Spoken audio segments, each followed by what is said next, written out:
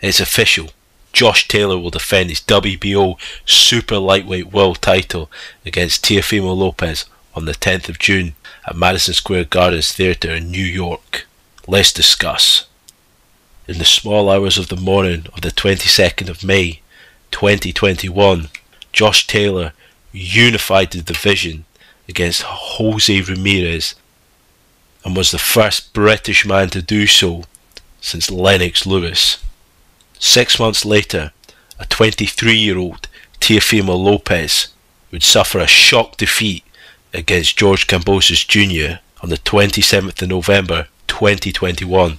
At the back end of February 2022, Josh Taylor fought Jack Catterall in a performance that was very below par and many thought was a controversial decision for Taylor, especially since Taylor was down in the 8th and had a point deducted in the 11th. However, since then, Teofimo Lopez has managed to rack up 2 wins against Pedro Campa and Sandor Martin, while Josh Taylor has been building up the ring rust with no further action.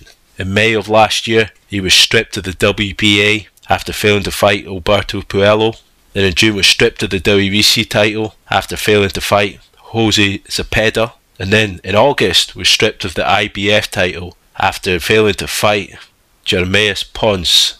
There was a lot of excuses flying about of him having his wedding, even though on Instagram he was always playing golf and messing around. Excuses that he just wanted to fight Jack Catterall, even though that never happened, and there's probably a part of him just after watching his personality over the years kind of wanted to deny Jack Catterall that second chance to fight for Unified. He had an injury apparently. I don't know if any evidence came out for that. Personally, I believe it, but I also think Josh Taylor's on the slide, physically at least, so I think that's probably played a larger part. And then there was other excuses that he was drained at the weight and he needed to move up. But what do you guys think of the fight? Do you think Josh Taylor's ring rust is going to play a factor? Obviously. What do you think about this matchup? You guys let me know. Catch you guys soon.